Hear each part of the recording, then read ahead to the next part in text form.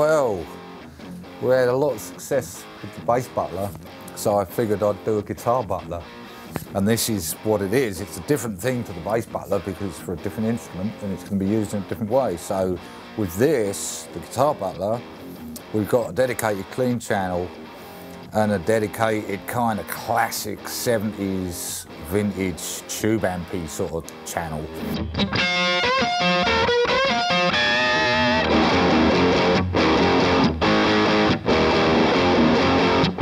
Like the bass butler, these are UK built product.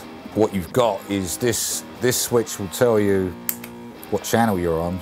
So we're now on the clean channel, now we're on the overdriven channel, and then we've got two volumes that we can switch between with the second stomp. So on a dark stage you can see it a mile off because you can see what colour it is as well. You know, so you can see at a glance what channel you switch to or what volume you switch to.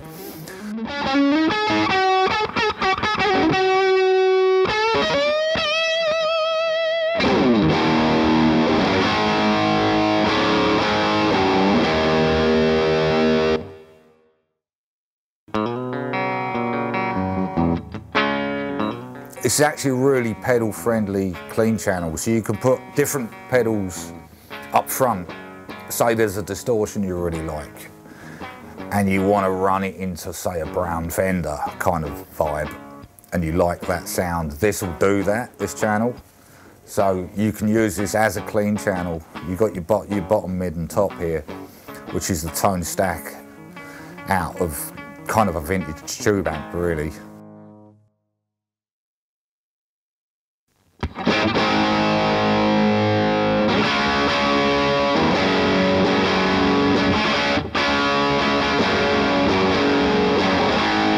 You've got the presence on the top there, you've got the two volumes, you've got your treble, middle, bass and the gain. Now the gain on this lead channel comes in like a classic amp would, so it's not totally clean like a Rockerverb from here to here. It comes in brighter and tighter and then just saturates more and gets fatter as you turn it up. If you get this past 3/4, it will start pushing into a fourth phantom stage, which keeps both channels in phase. And that won't really distort anymore, but it will give the impression of almost like a tube rectifier feel to it, you know, which is nice. Again, this is more vintage classic flavoured overdrive channel. It's not really a high gain. It gets pretty saturated, but it's not what I'd call a high gain.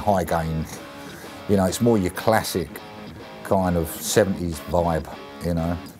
It never really distorts. It just kind of gets a little bit of natural single-ended compression, a bit like a tube rectifier. It's quite nice sometimes. You know, you get a bit of sag with it if you push that.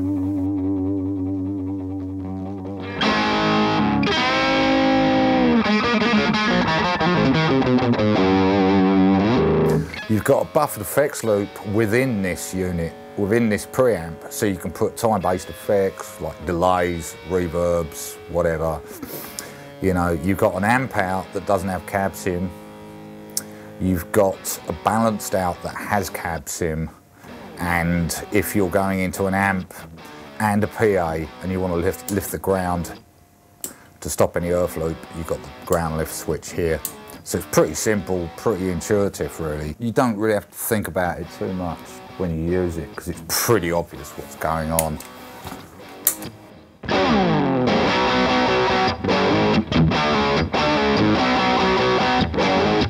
Anyone really, anyone gigging, playing at home, recording, touring. It can be used as a backup that can go into a PA. Again, it's not genre specific.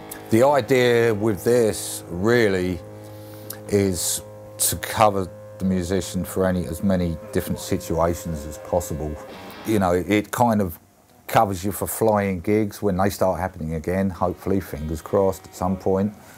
Put it on a pedal board, put your time-based stuff in your effects loop, power it, 18 volts, centre positive on this, same as the bass butler. It comes with a power supply, same as the bass butler, 18 volts. You might think, well, if you're going into a DAW, you've got effects on there, you know. You've got effects in Logic or wherever you're recording on, or Cubase, you know.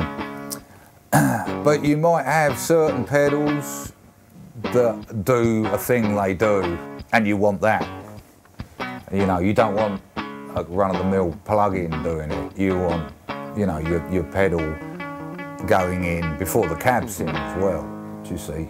So it would be like going through an amp, and you get what the speaker would do to it. Do you see what I'm saying? So you can get that with this.